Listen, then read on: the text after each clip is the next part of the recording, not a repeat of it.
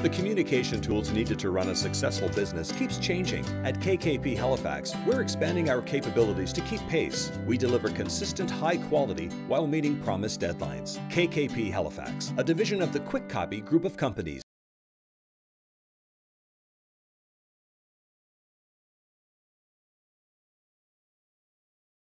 John Moore with Charles Grant, presenter here at the 5th Annual East Coast Goalie Coaches Convention. Nice to see you back here once again. Why have you returned? I mean, it's my third year coming to this convention, and mainly, I mean, it's an opportunity to learn. All us goalies are trying to get better. It's a game that's always evolving, just like from the NHL level all the way down. So, I mean, anytime there's an opportunity for me to learn and talk goalie with a bunch of different people from different areas, it's beneficial.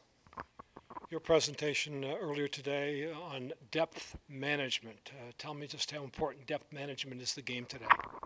I mean, it's kind of like it's very important for goaltending, especially just because I mean, the puck moves around east-west very quickly, north-south. I mean, it's a game where you're chasing a small projectile and you're trying to keep up to an ever-evolving game. So, I mean, players are getting faster just like goalies are adjusting, and I think it was more so an open discussion. I wanted to hear what other people had to say. I don't have a recipe of exactly what's the right answer, but it was great to kind of pick the brains of different minds in the room and share my philosophy, some different stories, and also kind of bring to light a few other NHL goalie coaches' opinions from articles and stuff like that. So it was, I think it was a really good discussion. You're getting ready for a Quebec Major Junior Hockey League, which is in the offing in September. Of course, you're the goaltending coach for the Cape Breton Screaming Eagles. Congratulations, and tell me about the opportunity. Thank you. Yeah, it's kind of something I didn't really expect this soon. It's my second year, going into my second year of full-time goalie coaching, where I was previously playing up until 2017.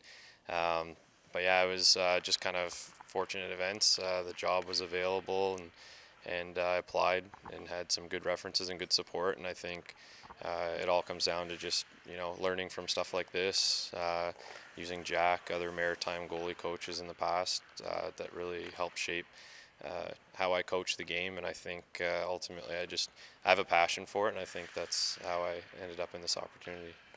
Well, congratulations again, Charles. We'll hope to see you in the rinks this coming year. All right, thank you very much.